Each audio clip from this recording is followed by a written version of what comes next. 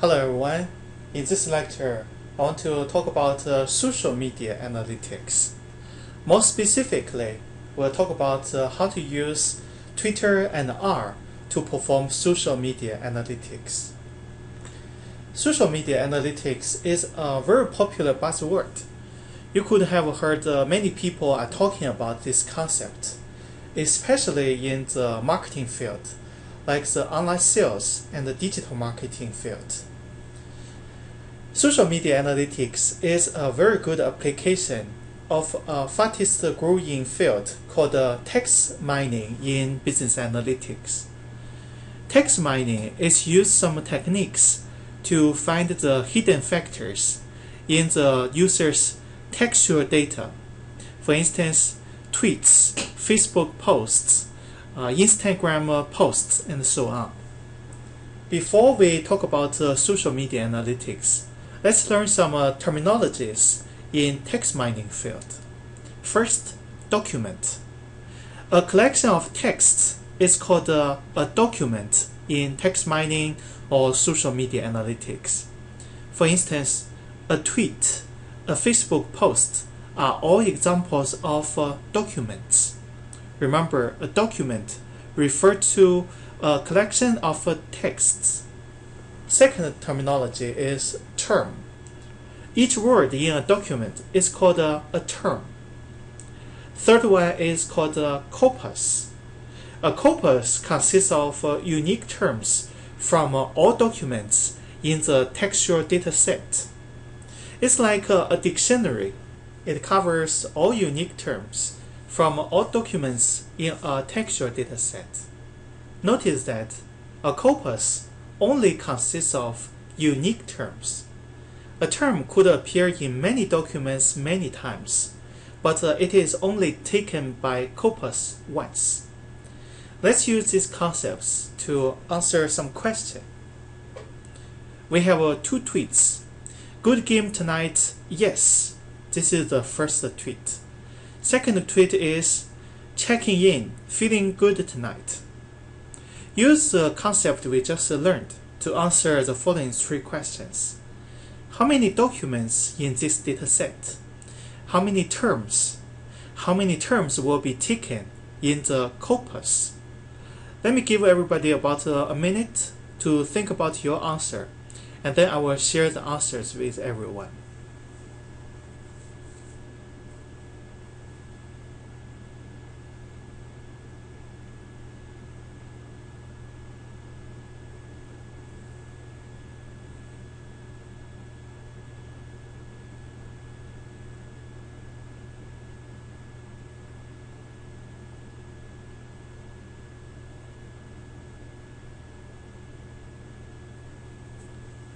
The first two questions are easier, right? How many documents do we have in this data set? So we just count the number of tweets. We have two tweets, so we have two documents from a text mining perspective. How many terms do we have? We just count the number of words in these two documents, right? Let's count the first one. We have 1, 2, 3, 4. 4 words. So we have 4 terms from the first tweet. And then in the second tweet, we have 1, 2, 3, 4, 5. 5 words. We have 5 terms from the second tweet. Totally, we have 9 terms in this data set. The third question is a little challenging. How many terms will be taken in the corpus? As I just mentioned, a corpus consists of only unique terms. So use this concept to find out how many terms should be taken in the corpus. Think about for about 30 seconds.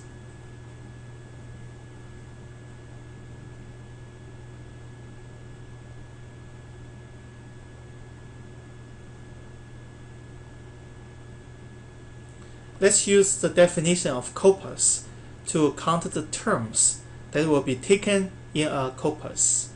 First one, good game tonight, yes. Looks like we don't have repeated terms in the first tweet. So let's take all 4 terms into corpus. Second, checking in. Is checking in unique? It is unique. So let's take these two terms, checking and in, into corpus. What about feeling? Feeling is unique, right? So let's take feeling into corpus as well. What about the good in the second tweet? Is this good unique? No, because we already have a good from the first document. In the corpus, we already have a good, so the second good will not be taken by the corpus. What about tonight? This tonight is not unique, because we already have a tonight from the first document. In the corpus, we already have a tonight, so the second tonight will not be taken in the corpus. Totally, we have 7 terms consisting of the corpus. They are good, game, tonight, yes, checking in, and feeling. These are the terms consisting of the corpus in our dataset. Why do we need this information? We need to create something called a term document matrix. In this matrix, each column represents each document in the dataset. We have 2 tweets, right? So we should have 2 columns represent each tweet. Each row represents the term from the corpus. The computer software will look up each term from the corpus in each document and count the frequency of each term in each document. For instance, checking. In the first tweet, we don't have the words checking, so we give 0 under document 1. We do have a checking in tweet 2, so we give 1 under the cell in document 2. Feeling. In the first tweet, we don't have the words feeling, so we give 0 to the cell under document 1. We do have a feeling in tweet 2, so we give 1 to document 2, and so on and so forth. Why do we need a term document matrix? If you have a little kids at home, when they come back from kindergarten, one day they will be very happy. They will tell you, I'm doing very well in my kindergarten today, so my teacher gave me a star or a flower to recognize my performance. The next day, they come back home even happier. They will tell you, I get 2 stars today. I'm doing better than yesterday. We use the same principle to count the frequency of terms in each document in order to find out the most frequently appeared terms in a document, so that we can investigate what this document represents. This is how we change the textual data into numerical data that we are able to count. By investigating this numerical data, we are able to look at what each document's meaning is. This is the application of text mining. Social media analytics or Twitter analytics is built on top of this principle. First, we want to connect our software with the Twitter developer account so that we can download a person's tweets to form a corpus. Then our software will count the frequency of terms in the corpus in each tweet or in each document. By counting the frequencies, our software is able to get the general meaning of each tweet.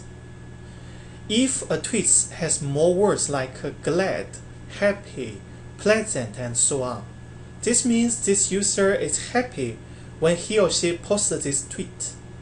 If a tweet has more words like bad, sad, frustrated, no, and so on, this means this user is not very happy or very frustrated when this user posts the tweets. By doing this, we are able to understand the meaning of each tweet. Next, I want to use an example to show everyone how to perform the Twitter analytics in R. Before we perform the analysis, we need to download and install a package called TM. TM represents text mining.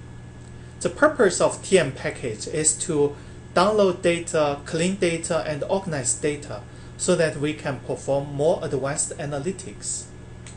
First, let's download this package in the R software.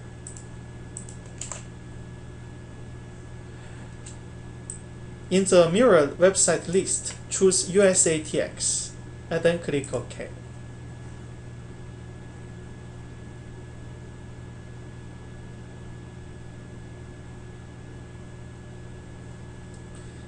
Now we have downloaded the TM package.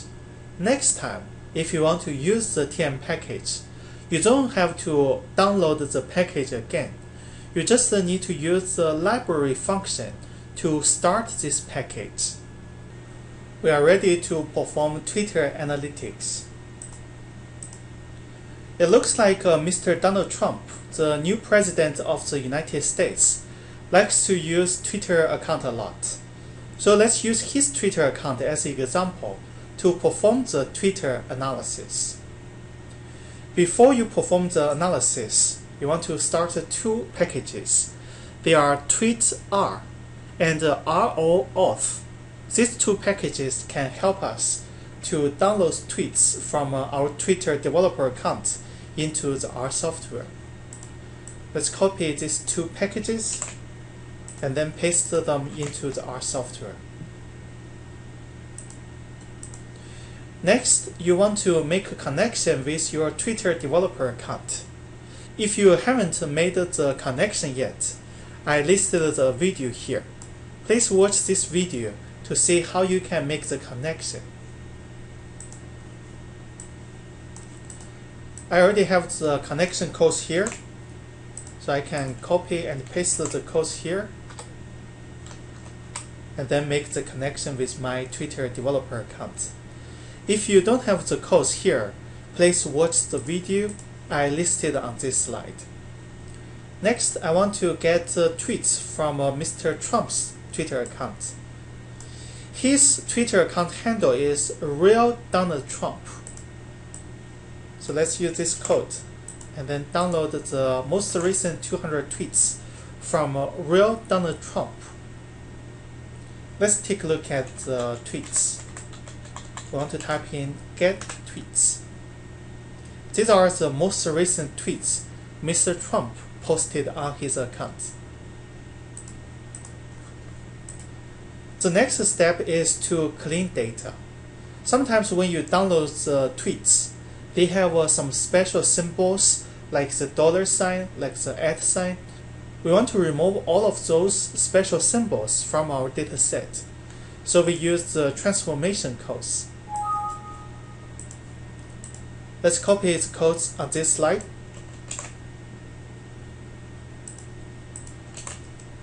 And then run these codes in the R software. After the data cleans process, we want to build the term document matrix. Let's copy this code. And then we have the myTDM term document matrix. By the way, the codes of transformation and the TD matrix are very standard. They are given by the R community, so we don't have to develop the codes again. Next, let's see the most frequently appeared terms in the matrix. Let's copy this code and then paste it into the R software.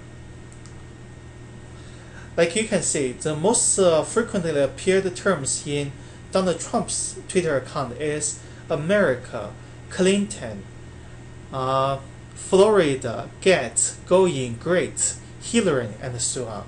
These are the examples of most frequently appeared terms. We can also perform some more advanced analytics, like creating a word cloud. Let me show everybody what a word cloud is. Let's copy the codes here and then paste them into the R software.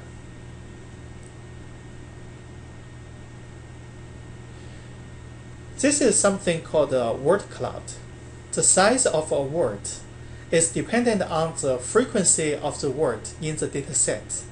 The larger the size is, the more frequent the word appears in the dataset.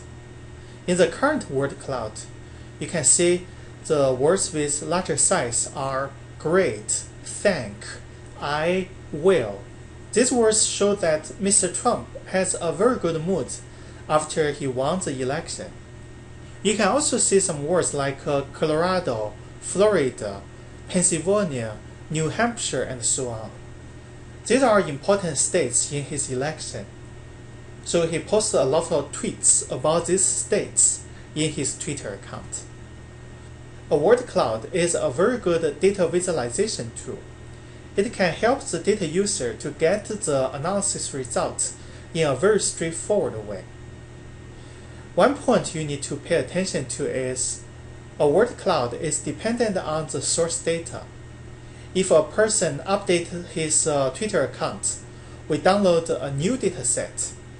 The words with larger size will be different in the new word cloud.